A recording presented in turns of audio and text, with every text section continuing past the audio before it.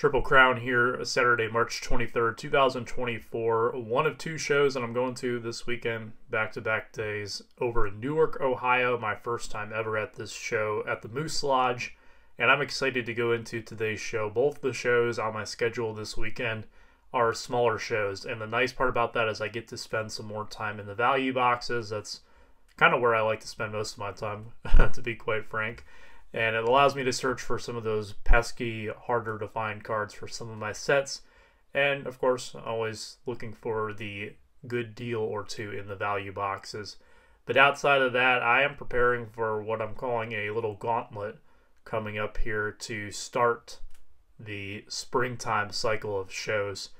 After this weekend, I will be setting up 5 of the next 7 weekends. And because I'm doing that, I'm going to need to have quite a bit of inventory ready to go.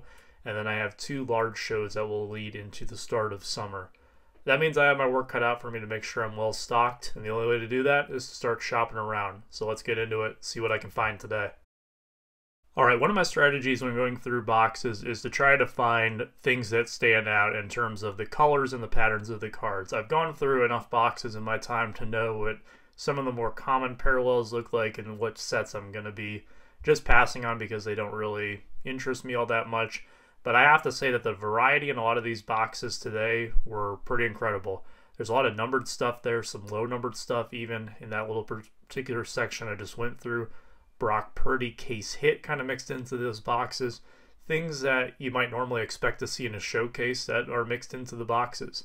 You see that Ryan Nelson 101 auto that I set to the side. I just was thumbing through, saw the platinum border and knew that that usually means 1 of 1 with tops. And I figured, you know what, 50 bucks? I think that's something that I'll add to my stack and kind of take a look at in a little bit. Keep going through here. I find some autographs. This is an unlicensed Leaf Trent McDuffie auto, one of the best corners in the game. And that was in a $2 box. I just had to grab that because, I mean, one of the best corners in the game for $2, yeah, I'll go ahead and take that. And that's part of the joy of going through these boxes, is just finding things that you normally wouldn't expect to find. Now, of course, I'm always looking for cards for my set here. No dice here. I did see some 2023 Topps Chrome Color mixed in, but alas, no blue refractors. It's going to be tough to find the ones that I need. And then the blue ices, I'm pretty sure I found a 2021 or a 2022 mixed in here, but as is usually the case, always the bridesmaid, never the bride. Never can find those 2020s. They are very elusive in these show value boxes. So I keep building up my stack. I have a little Andrew McCutchen mini there, the Garrett Wilson card I had at the start of the clip, and then that Ryan Nelson. And that's pretty much going to be it for me at this dealer's table. Let's see what he can do for me on a price for the entire stack. Alright, I got these. These were in your $2 box. Alright. This was in your judge stack. I don't know what you want on that one.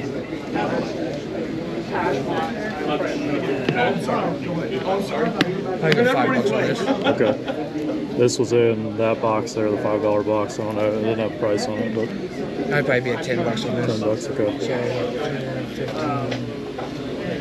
So, I've got this here. all those 101s are kind of up and down. So Yeah, I didn't really know what to put on this one, so I kind of was just going off of based off of what I seen. I do 45. 45? That's fine with me. I was fully expecting him to come at me with $60 since the sticker price was $69, but I will gladly take $45 on that stack.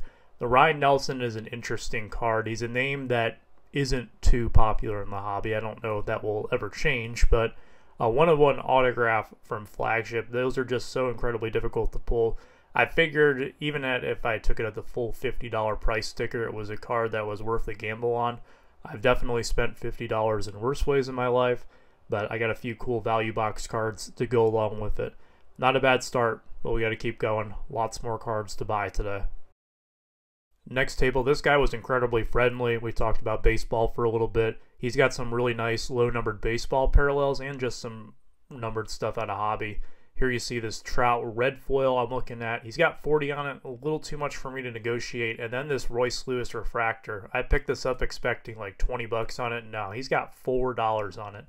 And Royce Lewis, he had an incredible end to last season. Unfortunately, a career that's been plagued by injuries, and for a #1 overall pick, he's got all the talent in the world. Hope he can stay healthy because he just seems like a genuine world-class dude. Shout out to Dustin and Blake here on YouTube. I just hope he doesn't have too much success when he's going against the Old English D during the summer being a division rival. But yeah, that was a no-brainer at $4. Had to go ahead and pick that up. And if not, I'm still good at doing 50 on that with the trade. So.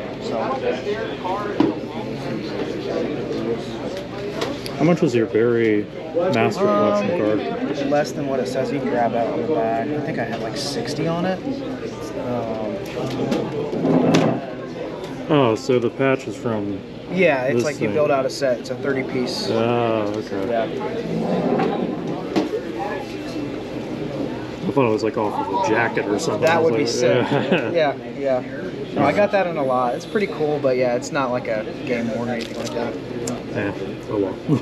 But it gets people to stop and ask. It is an eye catcher. How about your Machado up there? What do you have on that? I've done a few deals before with this gentleman. I think this is the first time that I've been on this side of the table buying from him.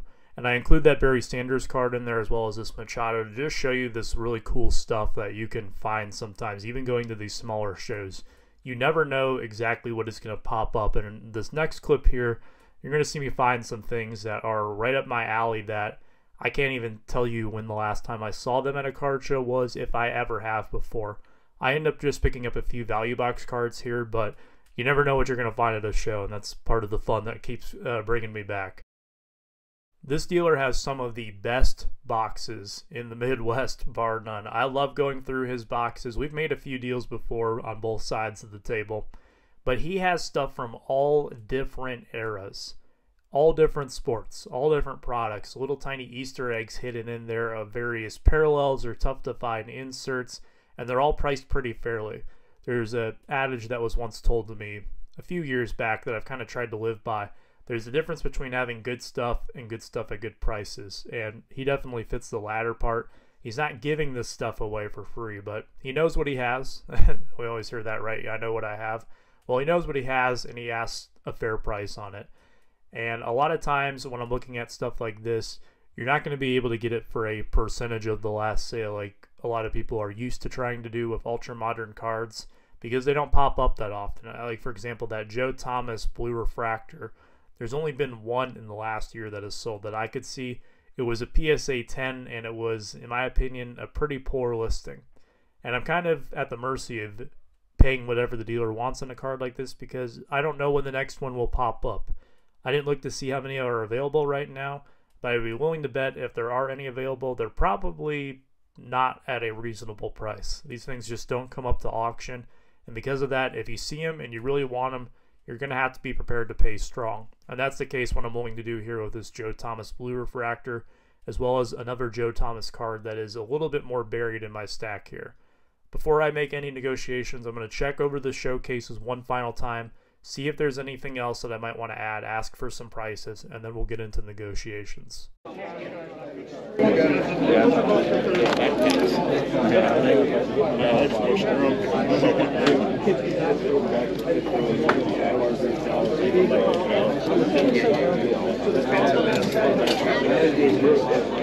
Oh, nice.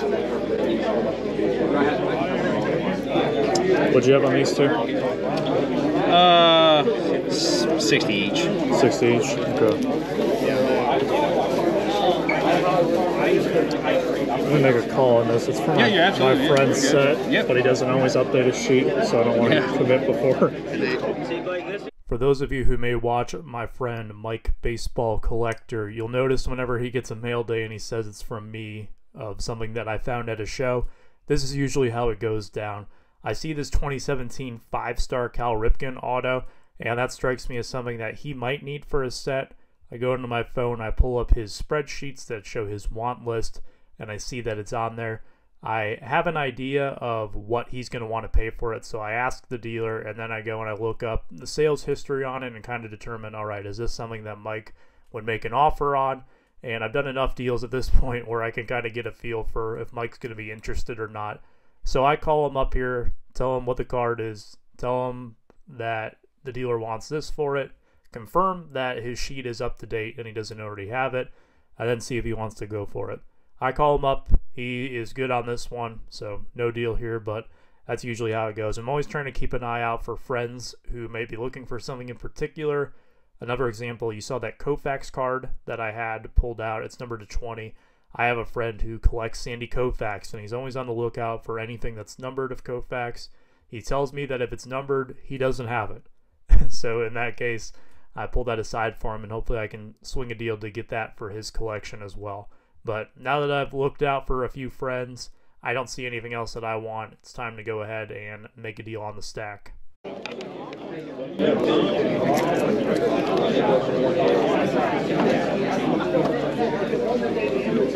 You shoot me an offer if you got a number in mind.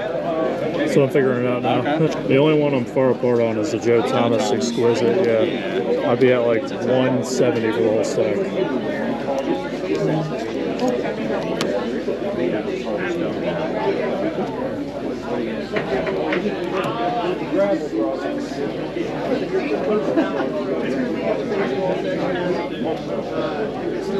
How much? 170. I was at 200. I mean, we're not terribly far off. Yeah.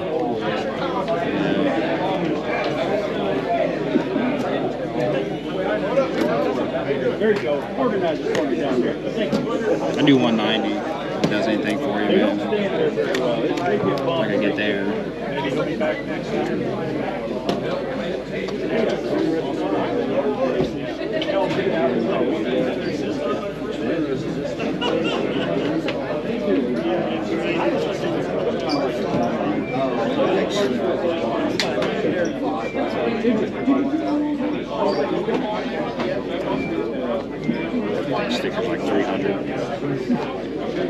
170.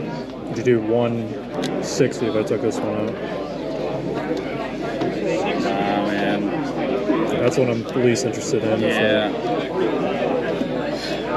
We're a little closer. I do 175. You got us a little closer. Yeah.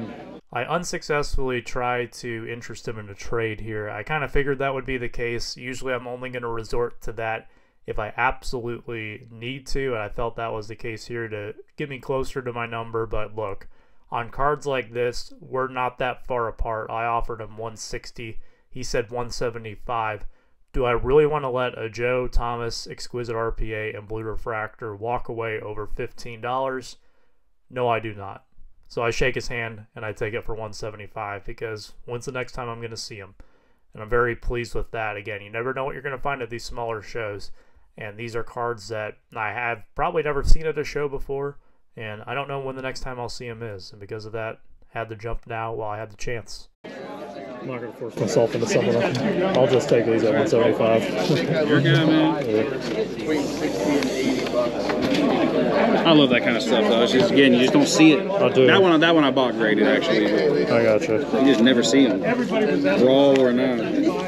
It's cool. I keep talking myself into things that I don't really need, and then get myself in trouble. You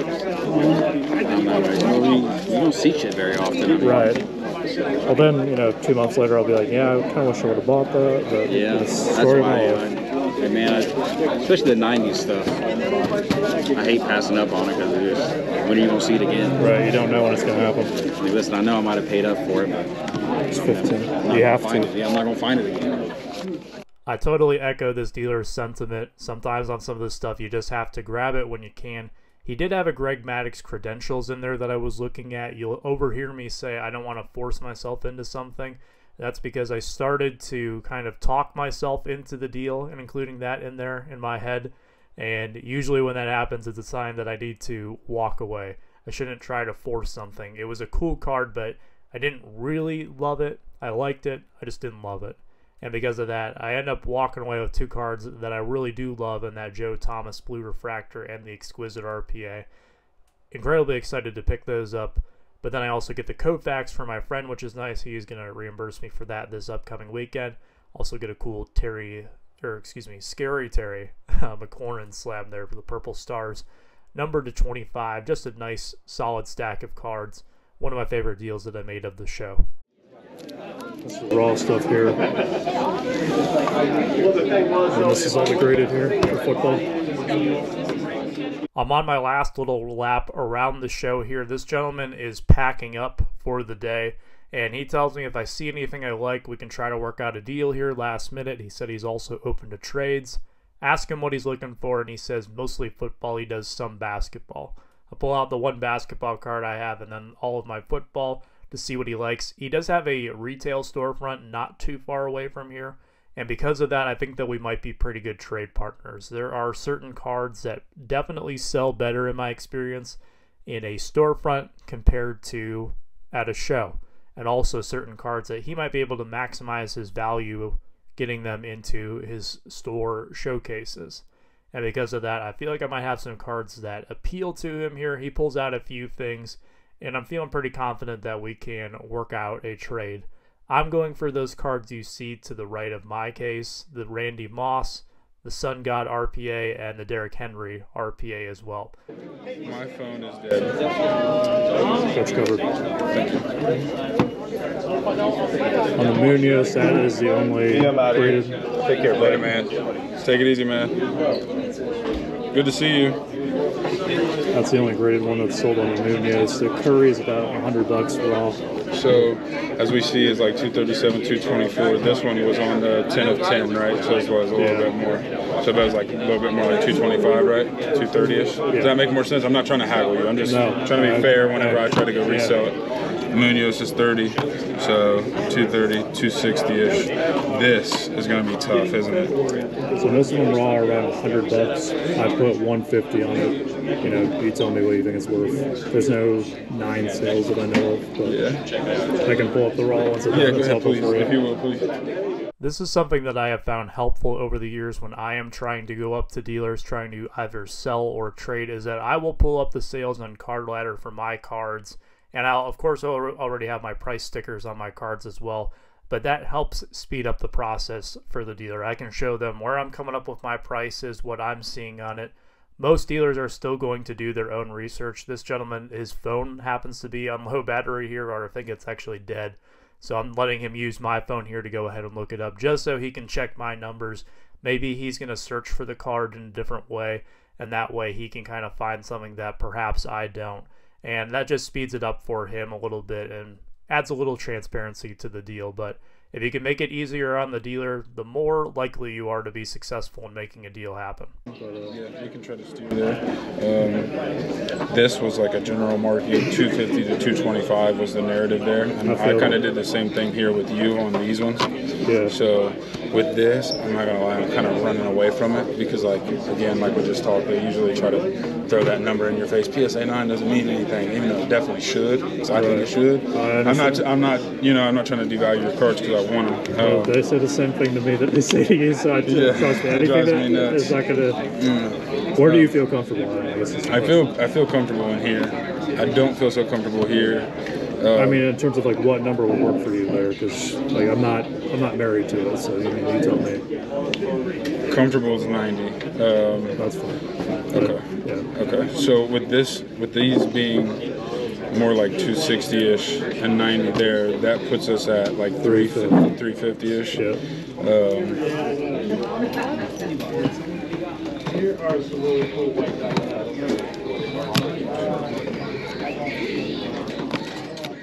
I have to give mad respect to this dealer here because the way that he's approaching this, I absolutely love it. He is applying the same rules to my cards as he is on his. What he's saying about mine, he's saying right back on his stuff right there. He's trying to make it equal on both sides as much as possible, while also still trying to come out ahead on his side of the trade because, well, he's a dealer. That's what dealers want to do, right?